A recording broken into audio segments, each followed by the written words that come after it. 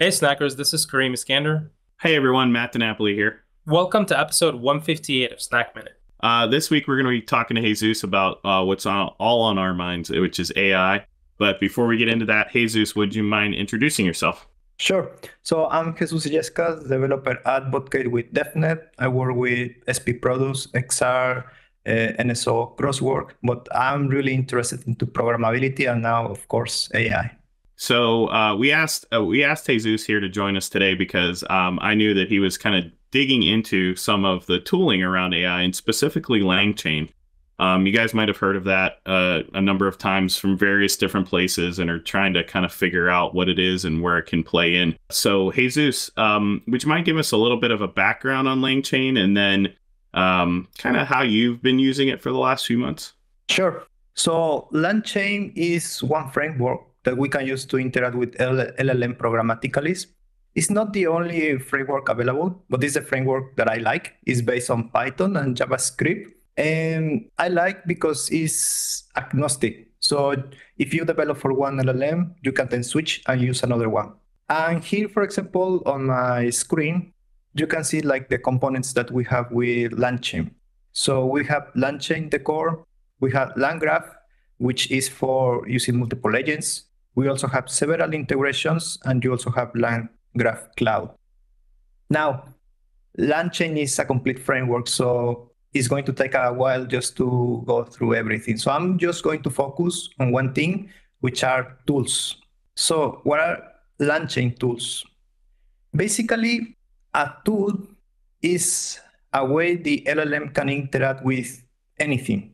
By anything, I mean you can provide a tool a ways to interact, I don't know, to do a Google search, to interact with a database, for example. And here on this screen, you can see several integrations that already exist. For example, if I scroll a bit below, you can see several examples: Bing, Brave, DuckDuckGo, Exa, Google Search, etc. But we are interested into networking, right? So when I saw the tools and I started to investigate, okay, what are they? How can I use them? I saw that, hey, if you don't find the tool available, you can create your own custom tool. Oh, cool. And that's what I found quite interesting. Yeah, indeed. So basically, we can provide the LLM a way to interact with a Python function, or of course, JavaScript function as well. And this opens a new world of possibilities because if you know very well, we can interact with network devices via programmatically, right? Via APIs or CLI if you want to do it.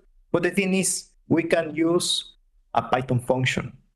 So that's when I started to think, okay, yeah, this looks quite interesting. What can I do?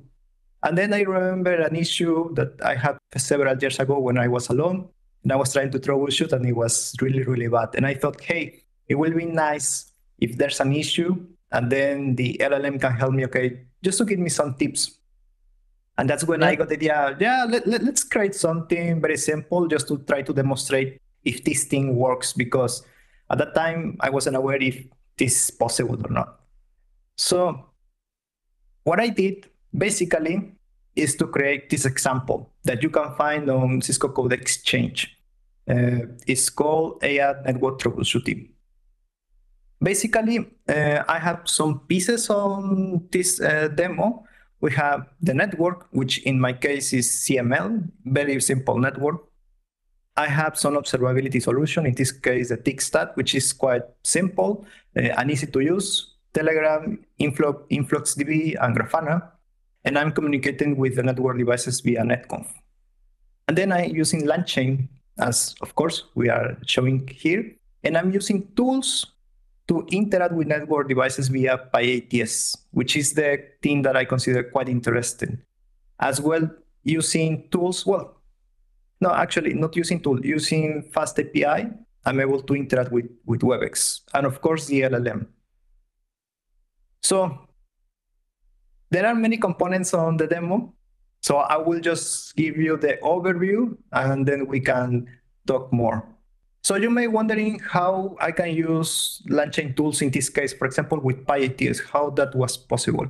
Well, as you may know, the code that we have on Cisco Code Exchange is available on GitHub.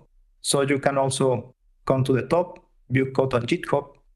And in my case, for example, here on this directory, the repository, LLM agent, LangChain tools. In this case, for example, these are some tools that I developed for getting the device health state. And if you see, I'm just importing a tool. In this case, it's a decorator, and I'm putting it upon a function. Now, as you can see, I'm very, very specific on my function. In this case, I'm saying, for example, I'm expecting a device name, and the type is a string, which is quite important. So it helps the LLM to know, okay, what is the kind of string of device I'm expecting, which is a string, and I'm returning a dictionary. Then I have a docstring, which is super, super important. The more specific docstring that you have in your tools, the easier will be for your LLM to use them. In this case, for example, you can see I'm retrieving the memory. I'm also saying again, okay, this is the arguments and what I'm returning.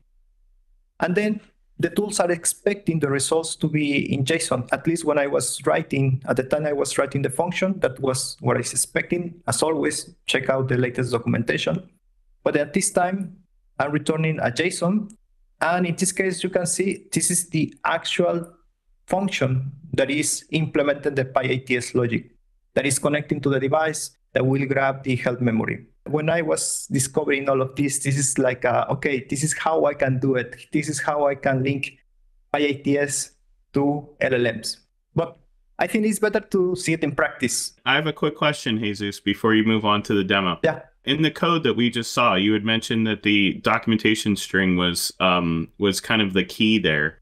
So everything between the triple ticks, that is something, and correct me if I'm wrong here, because I could be misunderstanding it, but that's something that the LLM will take as input and help us get to the point where, for this particular function, get the memory of a particular device. Am I correct in that assumption? Yeah, the LLM will trust the docstring, so it should be very, very close to what it does. Okay. The LLM doesn't actually know how to connect to the device. It doesn't know that I am using pyATS. It doesn't know that I'm connecting, for example, using CLI. It doesn't even know the command that I'm using, right?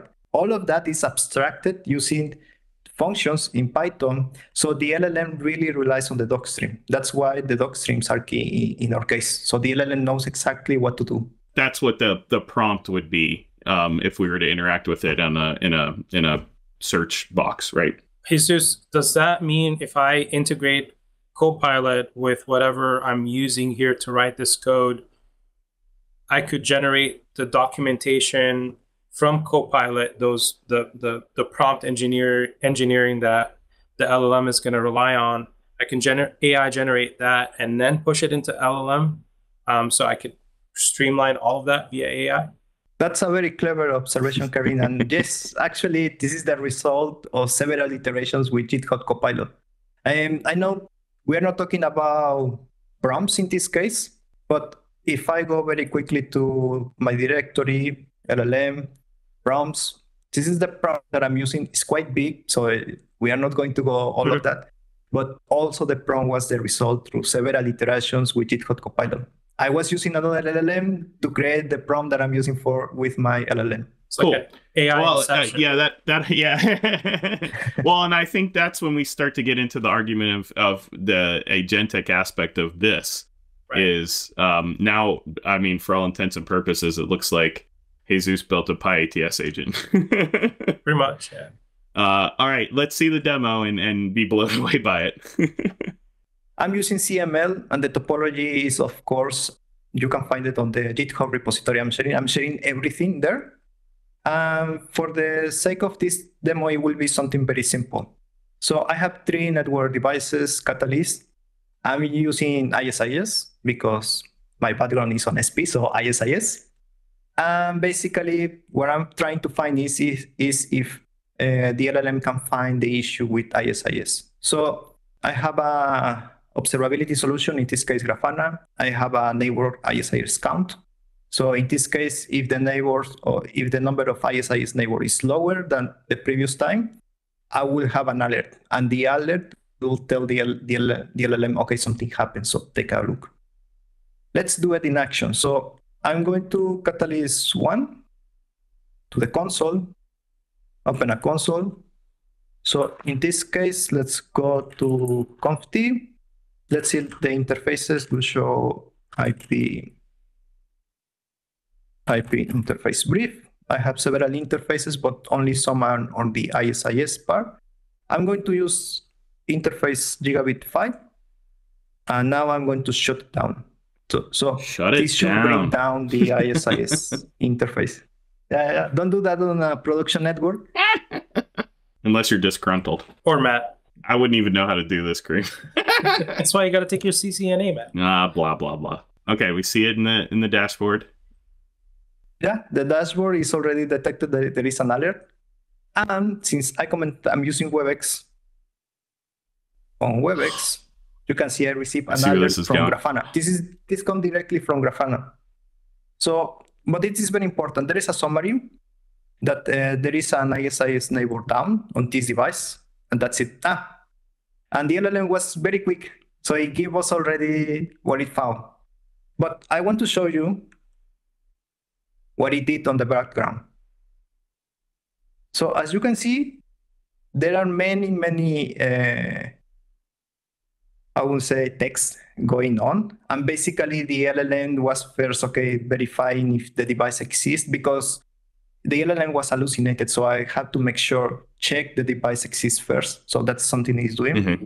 And after that, it starts to review, do several observations on the devices. It's not just one action, it's doing several actions. So for example, in this case, it's checking the logs. In this case, it's checking the CPU. It's checking if there is some memory issue. In this case, for example, it's checking the interfaces. What is the status of the interfaces? And it's able to see it's admin down. It's doing several actions. And I wasn't interested to give me the whole thing. I just wanted to have like the summary and next action that I can do. And it's what I have on this case. The very summary after a lot of analysis. So in this case, it's already checking that gigabit 5 is a potential issue. So yeah, I can say, please think of again the interface, but only if it's part of ISIS. So let's see if this works. And by the way, I forgot to say this is live. Even though you see the recording, this is live. So yeah, we are on dangerous path in this case. So as you can see, in this case, it's already trying to connect to the device. It's checking, okay, I can see the configuration of the interface. Yeah, it's part of ISIS. Then I'm going to bring up the interface. And if I go to the Webex, I can see the notification that, yeah, it was turned on. Let's see here. Okay, it's still waiting a bit to grab it. But basically turn on the interface. Yeah, you can see here. There is a bit of delay in the way I implement the netconf. But you can see it's on the interface. Fixed it. And fixed the issue. Yeah. Now, I can say, yeah, I have some next steps. Hey, please execute the next steps. You're so polite to the AI. I normally don't talk to it that way. I don't think that's for this episode. So in this case, I just want to verify, okay, ISIS is good. As you can see, it's doing something. And yeah, it now checks that ISIS is good. So basically, I know it's quite simple demo, but what I wanted to make sure is, okay, how can I use an LLM to help me in an issue that I had long time ago? And if tools are the right tool to use to interact with network devices and LLMs.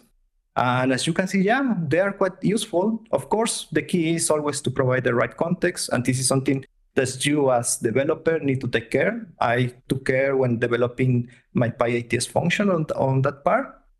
But after that is developed, okay, you can rely on this part. This is a great demo, and it makes a lot of sense. I think there's also, like, if you think about this from outside of demo, from a production perspective, where this this goes back to one of the conversations that we had, Matt, with Splunk and the demo that I did. There's a play here where we could actually, part of the alerts that we push out to Splunk from your devices or from the network, we could attach recommendation from the AI on how to remedy, and we can actually have that as part of the index in Splunk. So as if you're looking at issue resolution and you can search that and you see the resolution is something that's normally you can take care of, you can automate that process, or you can go back to your network and fix it and have the AI fix it for you. So this is really useful.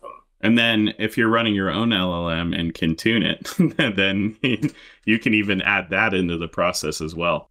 Well, I presume in production you would have to run your own kind of small language model or LLM. Oh, yes. You'd have to pull it out and put it back in. Yeah, and security reasons, right? Right. So, Jesus, actually, I think our snackers would probably like to see more detail into the implementation side of this, because we kind of touched on the LangChain portion a little bit, but I think and actually this is for me too, I kind of want to understand a little bit more. The demo was super cool. When we have you back, we'll have you do like a quick, hey, remember we did this, and kind of dig into what you actually had to implement, and potentially even talk about, what specific LLMs you used, what went into your decision-making point there.